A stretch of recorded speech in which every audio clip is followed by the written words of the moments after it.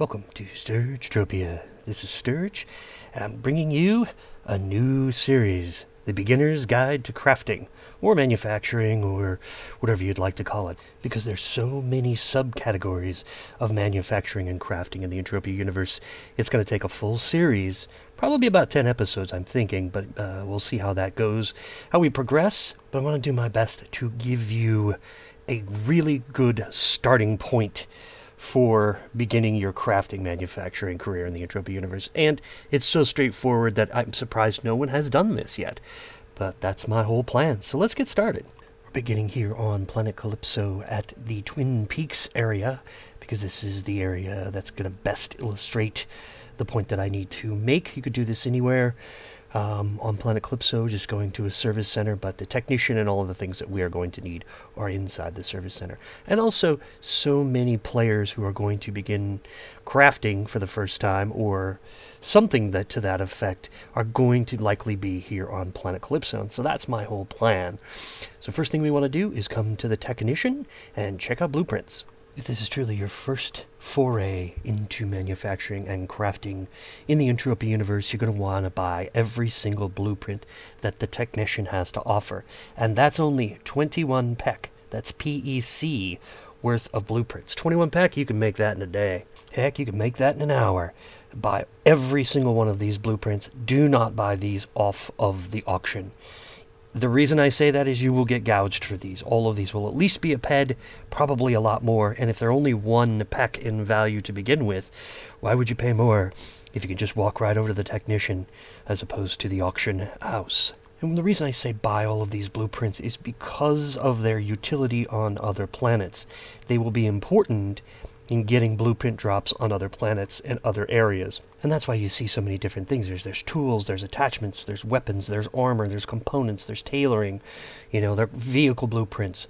That's all going to be important. But this is the most important blueprint of them all, the basic filters blueprint. The reason I say that is it is going to help you gain skill rapidly if you don't have any already. It also has the most basic components that you can possibly find in the Entropia Universe, which is Listerium and oil. You'll need to refine Listerium stones into ingots and crude oil into oil, but you can do that on any planet. And so the accessibility from this blueprint goes to every single planet and area in the Entropia Universe. As always, I'm a big fan of the Wikipedia, the Entropia Wikipedia page. And here I have the basic filters blueprint pulled up. As you can see, it's going to do, there's a little bit of information here, but I think that's interesting to say that since 2017 or early 2018, this has been available from the technician, which is outstanding, specifically on planet Calypso as well as Monria, because Monria is a moon of Calypso. More on that later, but you're going to make 5 of these filters per success. That's not too bad. And it has a small amount of markup, 106 to 109%. As of the making of this video, that is the markup for these. So you can actually sell them and make a little bit of PED. But really what I want to show you here is what blueprints drop from this blueprint as you do manufacturing. And all I've done is sorted the table here to see the latest version update, and we've got some basic filters, drops from basic filters, basic bearings, basic sheet metal, basic sensor, lots of basic screws, welding wire blueprint, and even the explosive projectiles recycle 2 blueprint. That's very rare, extremely rare in fact. But what's important is all of these other blueprints are going to drop commonly from this blueprint as you go along and do your manufacturing with it. And that's important so that you don't have to pay auction house prices or shop prices or other players' prices for the blueprints that are 1 PEC blueprints. You can get them all just by doing some crafting manufacturing with this blueprint. Next most important part, where to find Listerium and crude oil exclusively if you're going to do your own mining and you're not going to buy off the auction house, which I fully recommend not buying from the auction house if you can help it. It's better to mine it, because here at the Atlantis Archipelago, the only things you will find are crude oil and Listerium when you go mining here. I also don't want to forget the daily mission terminals here on Planet Calypso. You can pick up a daily manufacturing challenge once a day. You don't have to complete it. You can abandon it, and the next day there will be a new challenge there. Many of these challenges, however, are going to be outside of your skill level if you're just beginning. So don't worry about that. There are better missions on other planets for increasing your crafting and manufacturing skills, as well as tailoring and vehicle manufacturing, all of those things. Here on Planet Calypso, you're just going to get a couple of daily reward tokens for the completion of the daily manufacturing challenge, and whatever skill gains you get from actually trying out that challenge. So it's not that great a reward, but I am going to show you in the next video where to go to get the biggest reward quickly. And I have a final little trick that I use, specifically when I'm on... Yeah, see, here's the global sounds coming around.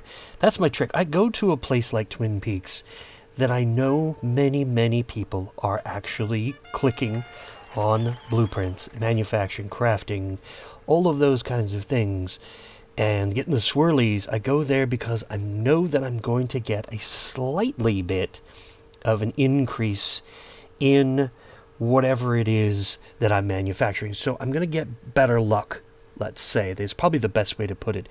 Because whatever happens in the algorithm, it appears that when you're manufacturing in a place where people are pumping PED into a particular server, in this case, a particular location, there's a lot of globaling going on. And then that gives you a little tiny bit of luck. It gives you better results than you might normally get if you're just doing it by yourself in another location. So I always recommend doing that. Whenever you're going to do a lot of manufacturing of any kind, specifically the basic filters here, I've got 307 clicks worth, come to a place where lots of people are clicking on blueprints. And I guarantee you, more often than not, you will have slightly better luck, and your returns will be slightly better as well. Speaking of returns, when you first start out, it's going to be a challenge. It's going to be a costly endeavor because you don't have any skills. And so what you want to do is to just basically keep at it as long as you can, and you can afford to, until you get these skills. When you first start, your skill gains are going to be big. And the next video, of course, I'm going to show you how to get even bigger skill gains from doing a couple of missions in a mission chain on Monria that will help you get to a point where you're not burning so much PED each and every time you click a blueprint. Because ultimately I want you to be a success doing this, and I want you to be able to turn your crafting and manufacturing career into something that's profitable for you. And I think I can show you how to do that. I certainly have done it, and I think now I've synthesized all of the knowledge that I have gained over the years watching videos and actually manufacturing so many different things and going to different planets and doing those missions and picking up blueprints, that I'm able to get this down into a manageable size, so you can actually see what's going to happen, and maybe globaling, just like the guy next to me here. But I want to be able to convey all of this information in a few short videos, and hopefully we can get there and get that done. And here I'm just doing some clicks. We're up to, 16 or so. And one of the things I want to show you is the symbols on the side. If you haven't done any kind of crafting or manufacturing, or if you've done a little, what the symbols mean. And that little strange dusty symbol is a residue symbol, meaning you're getting some sort of residue. It's probably going to be shrapnel. You're going to get some sort of return on what is... If you don't get a success, you're going to get some of that material back, which is great. That material is important. Obviously, the shrapnel you can use to convert into universal ammo, which I always recommend doing in the long run, because it's really going to help you tremendously with that 100 point. For every 100 you turn in, you get 101. So, and every success here with the basic filters is going to give you 5 filters, and those filters are currently... markup on those filters is about 107 to 109%. Just depends. And you can sell them, and you can make thousands of them and turn around and try to gain a little bit of your money back. You're going to start out not being profitable. I hate to say it, but that's just reality of crafting. But you're going to gain the skills quickly, and that's the important part. One more thing I do want to show you is how that luck sometimes will materialize when you are doing clicks on your blueprint. For example, I just got 12.33 PED success. That's huge. That just turned this entire run into profitability. If you consider that I was doing 307 clicks at 5 pec per click, that's about 15 ped, a little more than 15 ped, and I just got 1233 out of it. So that's why I say come to a place where people are globally. You're going to get one of those in there, those 12 ped, or it's going to be 3 ped or 6 ped or something like that, depending on your skill level and the amount of clicks that you're doing. But it's really going to benefit you in the long run. It's going to keep you in the game. And your success is going to be different early on. It's not going to be as high as mine. It's 90.5 right now. Yours is going to be more like 75% success rate. And consider this, a near success is considered a success for success rate when you're clicking these blueprints. So if you're trying to figure that out, only failures count as non-successes. Near success and success they are the same. That's considered success because you're getting something back, and that's okay. So you're set to begin. You've got your basic filters blueprint that you can take to any planet and craft using the local Listerium and crude oil, and you're good to go. You can continue to increase the quality rating on that, which I'm going to get into in a later video, and you can also increase your skills, and hopefully you'll be able to pop a little bit of profit every once in a while out of your blueprint, as well as doing missions on other planets utilizing that particular blueprint. Now, I'm certain somebody's going to say, hey, Sturge, why didn't you mention Explosive Projectiles Blueprint 1?